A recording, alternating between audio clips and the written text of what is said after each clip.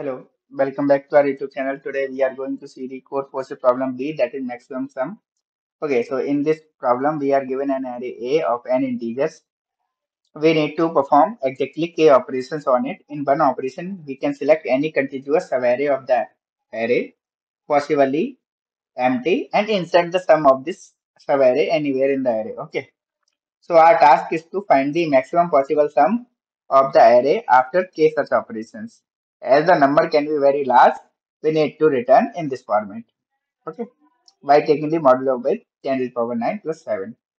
And we know what is that. So let's see. Let's see directly example. So in this case, first we have 2 and 2.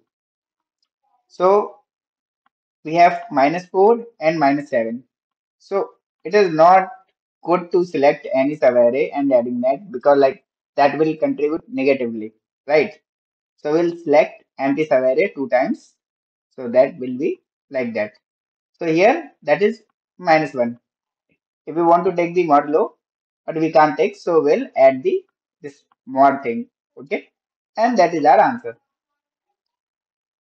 So let's see another case for better understanding.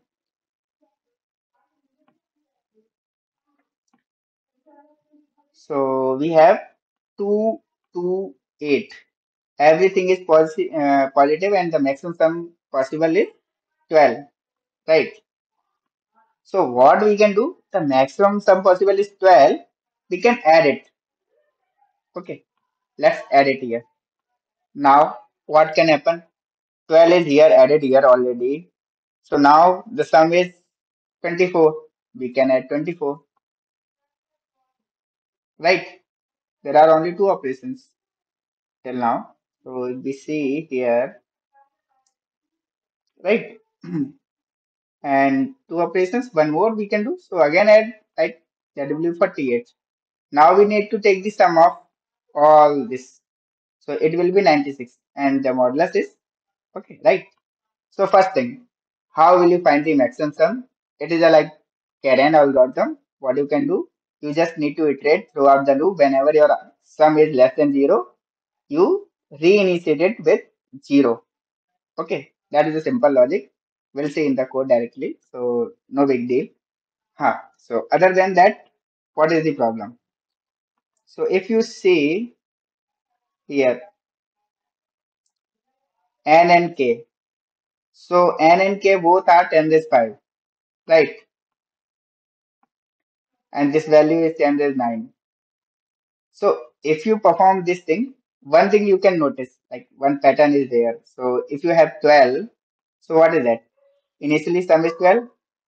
Now you need to add 1 times 12, then 2 times 12, then 4 times 12, right?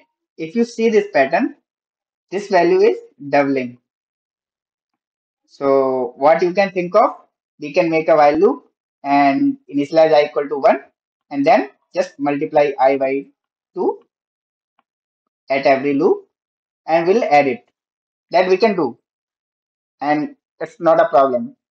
But if we do this continuously, there are too many operations. But we have the limit of only 1 second, as we can see here in the constraints. So it's not feasible. It will give TLD, right? But just think just one thing. What if, what if we take 12 is common? If we take 12 common, then it will be 1, 2, 4, and 8, right? If that is the case, we can say this is forming a GP, which means the the first value is 1, but the R is 2 because it is doubling, right? So R is 2, but we need to go till N. N is basically K here. We need to go to K times. So what is the like? We need to use the formula of summation of GP. So what is that? It is Sn, and what we can do, A times, this is 2, no, not 2, that is R times N. N is basically K here, so we'll write K. and we need to do -1, and again here r -1. So what one thing you can notice, a is 1 already here, so we can ignore. R minus 1, that is 2 minus 1, that is also 1, we can ignore. This is the main thing. So we just need to do to the power k minus 1, and that's it, done. So if you see in this example here, in this example, so the value is 3. So to the power 3 is 8. 8 minus 1 is 7. So what is this? Initial sum is 12. And after doing this, so what we can do? We can directly multiply this 7 by 12, right? Because we have 12 common. So the answer is 96. That's it. You got it. So let's see the code for this to understand. Okay, so let's see.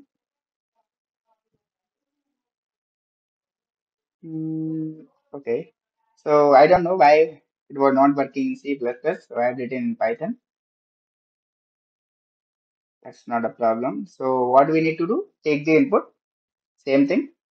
And again, just take the vector, declare the S, array sum, next sum.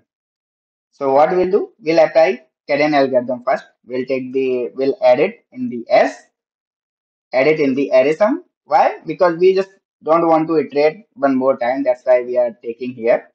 And if it is less than 0, that means it is no point to like consider that sub array. So we are reinitializing. And if that is not the case, we'll take the maximum. So the final array, initial final array will be the array of sum, whatever is available. We need to take that, right? So we can ignore this. If maximum is greater than 0, that means that will make the impact. Otherwise, we can do whatever we want, but if it is 0, then it's 0, right? So that is the final answer, right? So what we can do, we can directly take to the power k minus 1 into the maximum. We'll add it in the answer. That's it. Take the mod, return it. That's it, done. That is a very simple solution. Hope you understood this solution and the problem. Like this video, subscribe the channel. Thank you and keep coding.